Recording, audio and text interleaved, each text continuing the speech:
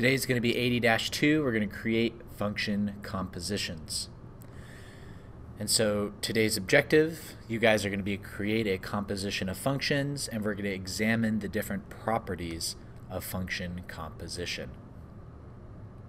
Now remember, this would be a good time to pause and perhaps ask a few questions.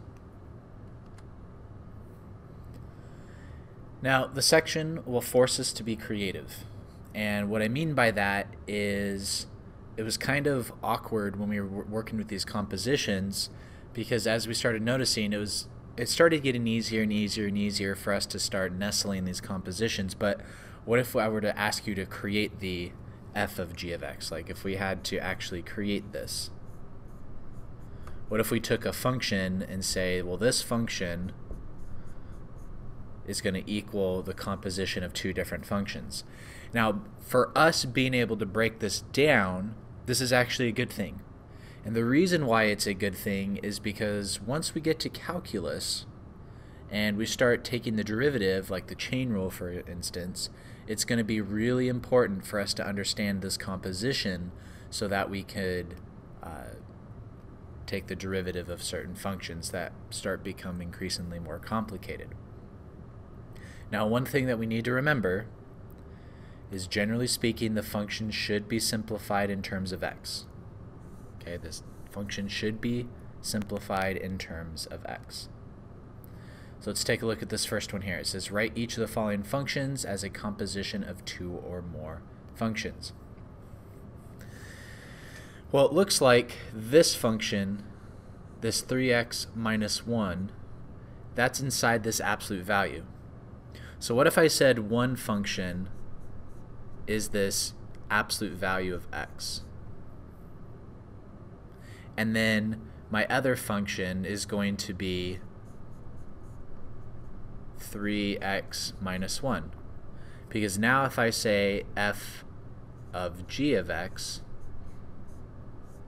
now what I'm doing here is I'm taking my g of x function and plugging it into my f. It's like I'm taking this value here and I'm plugging it into my f function here.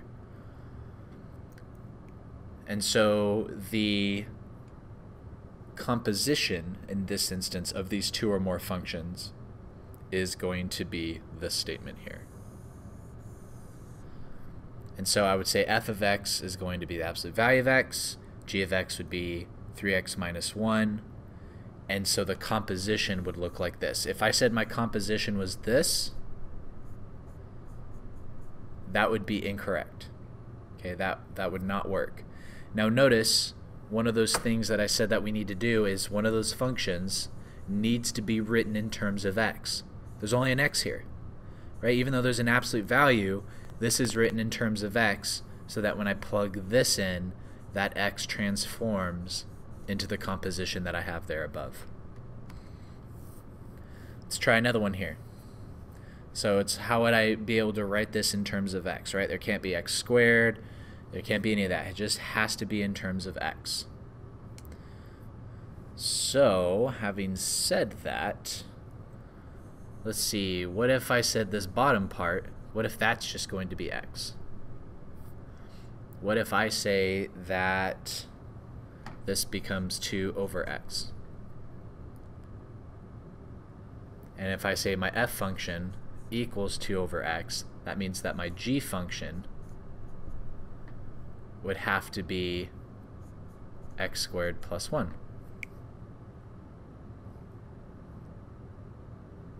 And so then I could say f of g of x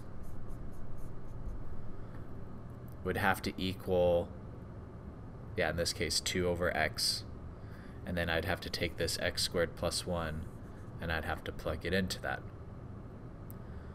Another way, I guess you could even take this a step further, because this is not written in terms of x. I could also say h of x equals x squared, and so therefore this would now have to be x. So then I could say f of g of h of x. So So I have to take the x squared, plug it into here, and then I take this entire statement and I plug it into here. So I would have to change this.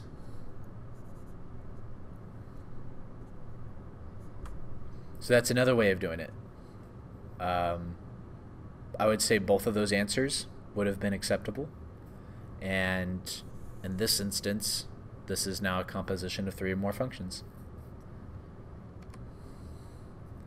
For this one here, I have the square root of x. So if I can't have that square root of x, so what if I say my first function is x plus 1 over x minus 1, and then I can say my second function would be that square root of x. And there's no way for me to be able to manipulate or be cheeky or anything like that with the square root of x. And so this would be the composition of f of g of x here.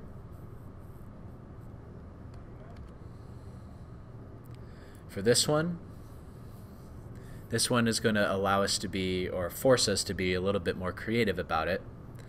I'm going to have to say 2x plus 1 over 3 minus 2 times 2x.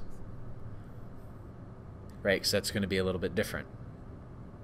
And so that 2x that I have here, I could say that's in terms of x. So I could say that this is going to be, what if I said f of x equals x plus 1 over 3 minus 2x. And then my g of x was then going to be 2x. Now, is there anything that I could do to simplify that further?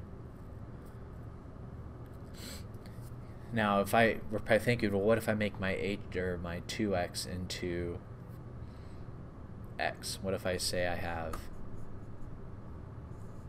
and I make this into x? Well, the issue then becomes, how do I then plug this into there? Right? Because if I'm plugging the 2x into there, it would have to transform it into the original. If I make this into x and that into 2x, well, then I'm just repeating myself because I already have a 2x there. So it doesn't seem like it's reducible at all, so I wouldn't need to have this h of x. And I think that's it. So my answer is going to be f of g of x, and then those are going to be the two functions that I break it down into.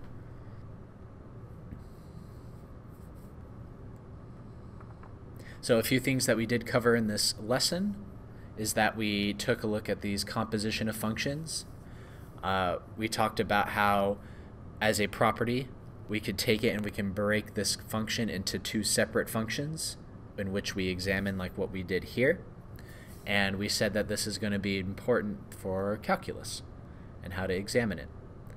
So this does conclude our lesson. If you guys do have any other questions, please leave them in the comments.